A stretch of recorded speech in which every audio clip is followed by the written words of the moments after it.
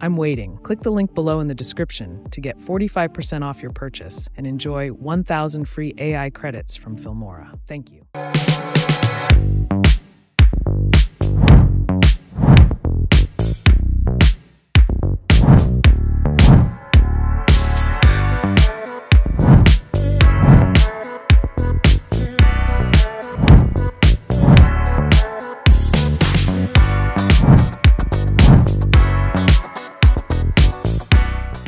Welcome. Let's begin by dragging every picture to the timeline. Once all the pictures are on the timeline, select them all, then right-click and choose Crop to Fit as shown. With all the pictures selected, go up and click the duration icon.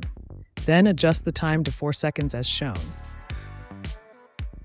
Also, with all the pictures still selected, right-click and choose Copy.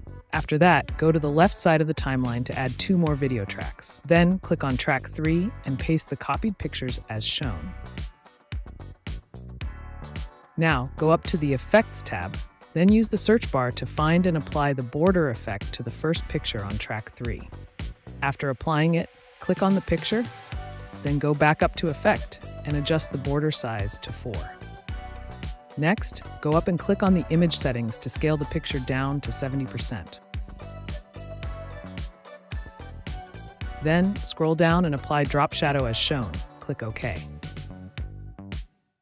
Further, go to the first picture, right-click and choose Copy Effect. Then select the rest of the pictures on the same track, right-click and choose Paste Effect as shown. Next, right-click on each picture on track 3. Then choose Apply Compound Clip one by one until the last picture on the same track.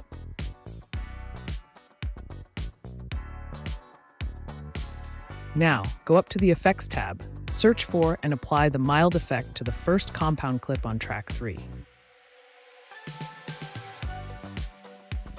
After that, click on it, then go up to adjust the frequency to 2. Scroll down and untick the RGB option. Next, right-click on the first compound clip, choose Copy Effect, then select all the remaining compound clips on the same track. Now, right-click and paste the mild effect as shown. Further, go up to the Effects tab, search for Square Blur, then drag it down to track 2 and extend it to match the duration of the clips below. Afterward, click on the effect, then go up to Effect Settings, increase the blur to 3, and click OK as shown. Next, go up to the Transitions tab and search for 3D. Then, apply the 3D flip transition in between the compound clips above as shown. Now, go back to the Transitions tab, search for Dissolve, and apply the Dissolve transition to all the pictures on track 1 as shown. Lastly, go up to the Effects tab, search for the Apfel effect, then drag it above and extend it to match the duration of the clips below. Click on the effect, then go up to adjust its opacity to 5 as shown. Thanks for watching. The template link is in the description, along with the download link to purchase Filmora with a discount and 1,000 AI credits. Have a beautiful day.